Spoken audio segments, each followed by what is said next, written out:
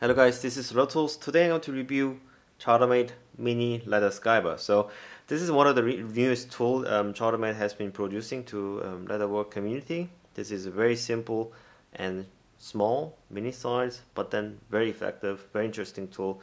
And this is one of the tools that I think I will carry within my leather craft kit, which I will show you in a minute.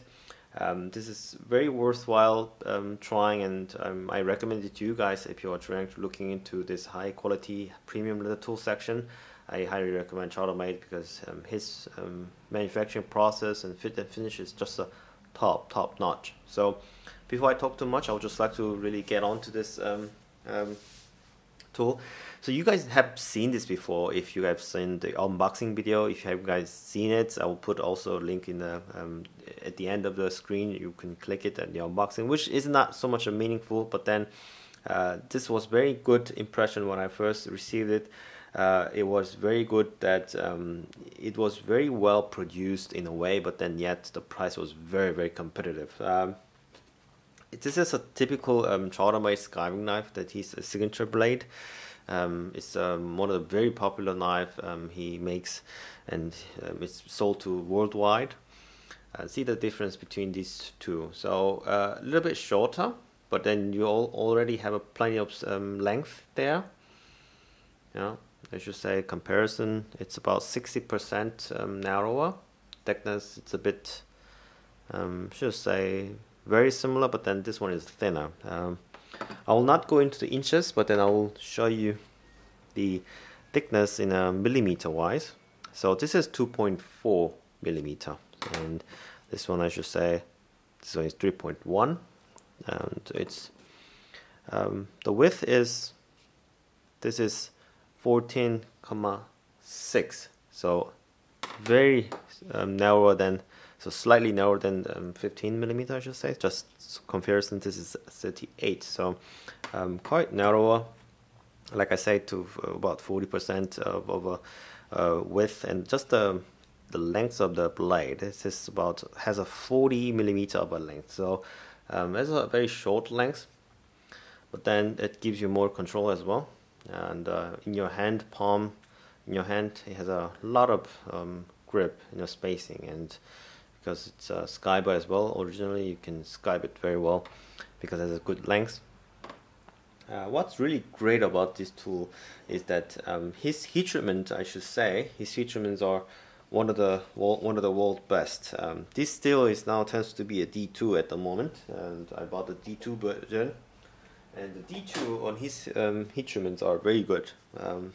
Some of the knives that are sold all over the world, detours are very common still, but then not all the detours are heat treated the same. So some heat treatments are good, some heat treatments are bad, and I can't say who makes the bad and good heat treatment because I haven't tested them on my lab or my working condition. But then what I can say is that Chartermade D2 and also N690 is what he does is a really good high quality heat treatment he does, which I find it very good.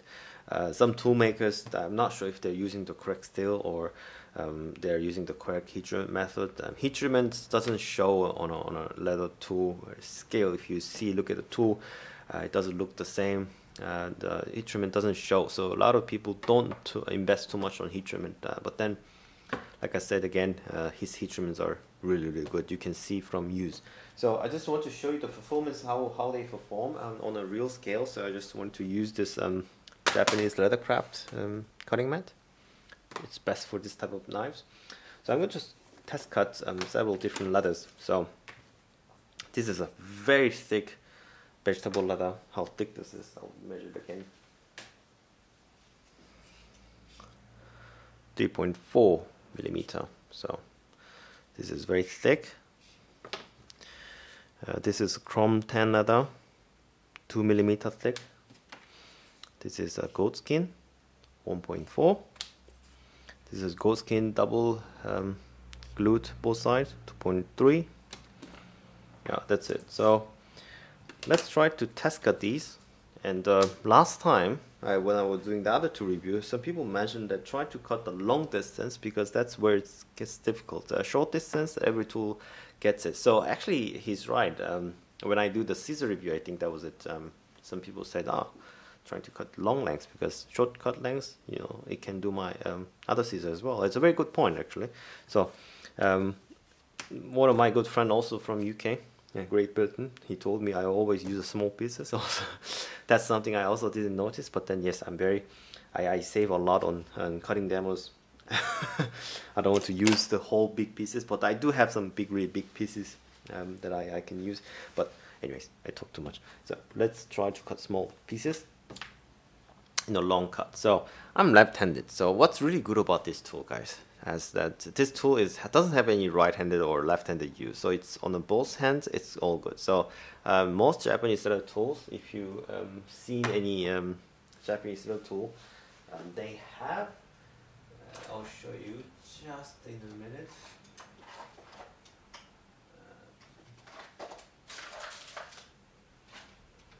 Okay, yeah, here.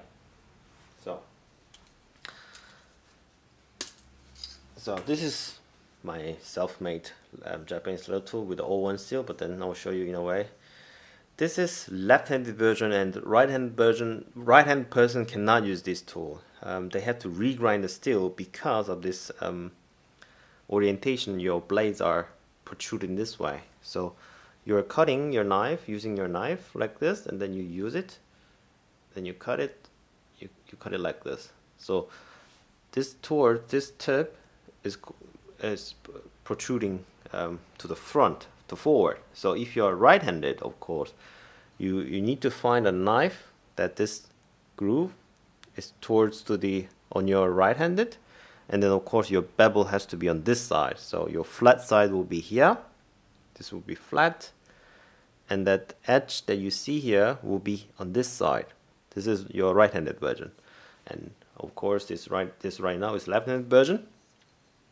And the one that you see right now on this mat, this is both hand version. So you can grab any hands you want. It doesn't matter. So it's both hand version, and you just need to really find your angle from practice, and then you just need to cut it. So super sharp. You cut it like this. So this is how you use Japanese leather knife, and this is not a Japanese leather knife, but then it's how it's designed and how to be used. So it's super sharp, stays sharp for a very, very long time, and because it's so narrow, it's so easy to sharpen as well. I haven't sharpened it for many cuts, but it still cuts like it's new. This side, very small area, you can sharpen it very easily. This area is also small, you can sharpen it very easily. This is a really good part of using this tool, because you can sharpen it so easily. So I'm really loving this tool. So again, I cut so easily. So again, as you can see, have noticed I'm cutting a more difficult leather to cut. So now it's double-sided, double bonded goat skin again. Yeah, it's like this. Very easy to cut again. See, so the most difficult leather. So vegetable leather, very thick, super dry. So dry the leather, it's easier. It's difficult to cut.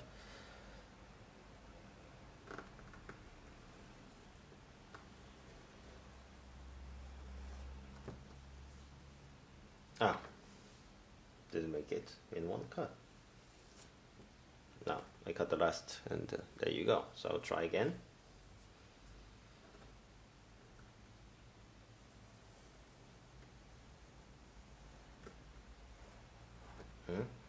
So cutting through a thick leather in a one cut, this is not an easy task, because this blade is quite thick stock. Also, it's difficult to get into the very thick leather, but then with the sharpness, it does the job very good. What you usually do with this type of knife is that you need to skive leather. So I'll show you the skiving demonstration as well. So you need a glass like this, or granite, and I recommend granite or glass. I don't recommend any cutting board, or I don't recommend any steel plates or cutting board. You just need something very hard underneath your edge, so that you can skive on. What you can really do if you have a small glass like this, you can add, elevate your skiving surface a bit higher, so that you can do your skiving much easier. So a bit like this, you have a spacing, so this thing has a thickness, so your hands are much more freed. Before this was on the floor. So what you can do is you can skive down your leather very thin, like this. So you see, yeah, very thin like this, very thin. So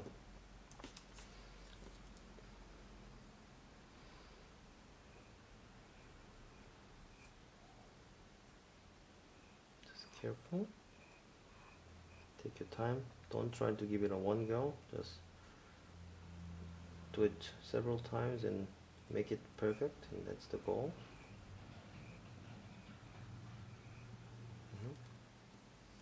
See,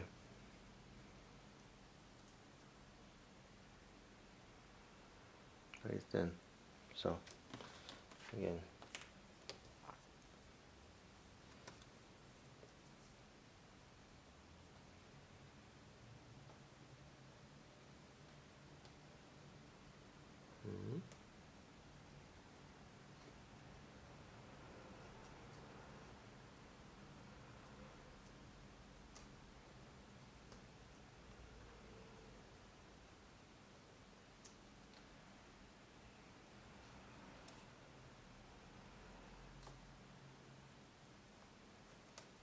it's very tough. This one is very tough. It's a very short piece, and oh, it's getting difficult to cut through this leather. Okay, now I get it. Yeah. Okay.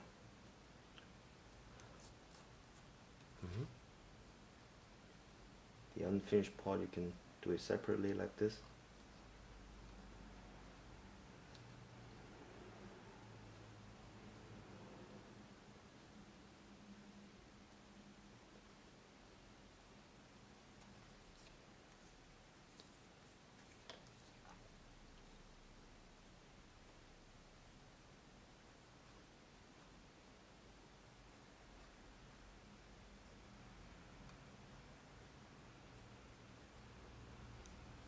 Yeah, you can do it like this.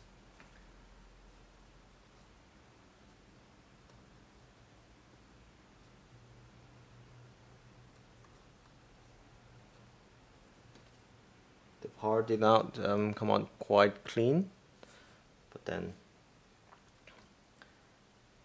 this is due to very short lengths of this knife, but then it does the job done. It gets the job done when it comes to very small, narrow skiving. So you can't really do the flat skiving very straight with this knife. It takes a lot of skills, but then of course using it to this very tiny corner, it is very effective. Because of the short lengths, it's difficult to create one flat line like the wider length of a blade. So there can be downside. So I try to demonstrate again. I have to practice more with this narrow blade. It's not a super straight line, I should say, but this is because it's intended for small watch straps or something that's very small section. So in a very small section knife, then you can do it a lot better. So it's like this is again 3.4 millimeter, very thick vegetable tan leather, and you can skive it easy with this knife. You can just skive it like so. It gets the job done super easy. It's very super sharp knife, and it stays sharp very long time. So doing it narrow section, it's really nice. Cutting it also, it's very nice, but then like I said, the only downside is just like if it's longer length of the skiving, it gets a bit tricky. You gotta practice a bit to get it perfectly flat line. It wasn't that bad, I mean, yeah, but then it's not as good as the wider blade skiving section. This could be the downside. So I just want to show you so that you guys know, aware that this cannot replace all the knives that you have. So if you're trying to get into this really good steel that can be cut and also can be also used as a skiver. As a small narrow section skiver. You can also be interested into this knife, and this will be my leather crafted toolkit section. So I wanted to show you this type of leather craft toolkit. What I was talking about to you guys earlier was that I'll just press it here just in case. Right here, okay. I'll put it down. So you guys have seen my leather travel kit way while ago, and this is the leathercraft kit box that I'm putting together. So this kit, inside this kit I have a lot of stuff inside, which I will really show you one day, one by one. I have to say though, guys, this toolkit is really packed. I'm trying to really minimize the tool so that this thing doesn't get too much big boxes. This is such a small box that I really like to carry in a small bag. But then look, this thing is a pack of full stuff. You know, I just need to add this knife somewhere around here with a cap, of course. Just a protective cover. I made it very quickly last night.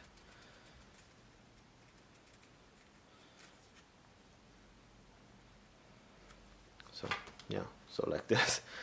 It doesn't shut nicely as much as I would like. And also I need to add a strap, but then the strap that I made a while ago just barely fit somehow. This thin very strap needs to be placed here, and somehow it doesn't have any cover. So like I need some kind of cover material to cover this, because the compound will get all over the tools, and it just needs to be done. But then like these things are, all the tools here are very necessary tools. There aren't any unnecessary tools here. It's all necessary, but then now it's getting too full. That is the problem. I will show you one by one in the future video is why it's so full and what's so packed here. And yeah, I just need to figure out the way to really do it, or maybe I just need to make it a little bit bigger than this box. Maybe this box is too small for this whole thing, because it's way too crowded. I need a couple more tools, to be honest, to be added here, so that it gets really like full functioning workshop. The clamp is for this the wooden one. Anyway, it's a big story. It's a fun topic that I just want to talk about in the future. And main topic for today is this knife needs to be here so that I can carry it on. And yeah, that's it. So this is the reason why this knife, I bought this knife, because this needs to be in this box. So that was the whole purpose of it. This box review I'll definitely do in a very near future. What's inside, what's about, and how it looks like and everything. I'll show you one by one. It'll be a really good topic. So anyways, thanks for watching, guys. As always, I will see you guys next video. Bye bye.